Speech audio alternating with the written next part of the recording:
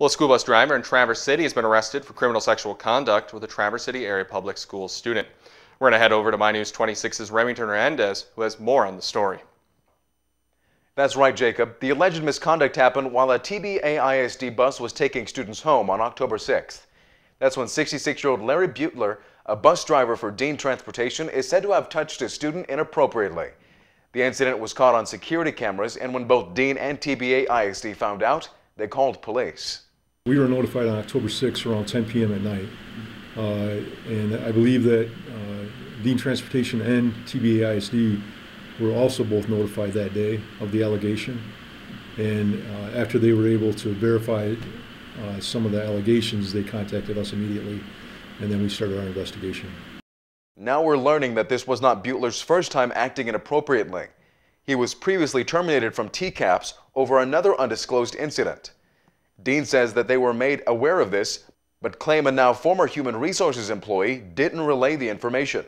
We did reach out to the former employer, who turned out to be Traverse City Area Public Schools, TCAPS, and they quickly responded to us of this individual's former work history. Unfortunately, on our end, the Dean Transportation HR assistant mishandled an email which indicated the previous history. TBAISD contracts with Dean for special education transportation in certain counties, and administrators were taken aback by these revelations. We were distraught. We were appalled. Parents entrust their children to us to educate them and to keep them safe.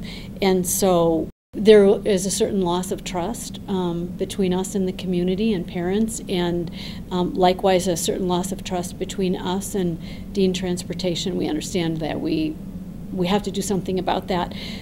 This is an adult responsibility, and we're looking at all of those things. Dean Transportation CEO Kelly Dean says he was shocked and saddened, and that his company has already taken steps to make their buses safer. What we're doing on all of our TBAISD buses is adding an additional camera. It's going to be the third camera in an already state-of-the-art system. We also are doing regular random checks of videos on all vehicles throughout the ISD. Also, as it relates to reference checks, we're going to a much higher level of personal reference checks with former employees. Larry Beutler is now facing 3 counts of criminal sexual conduct in the 2nd degree.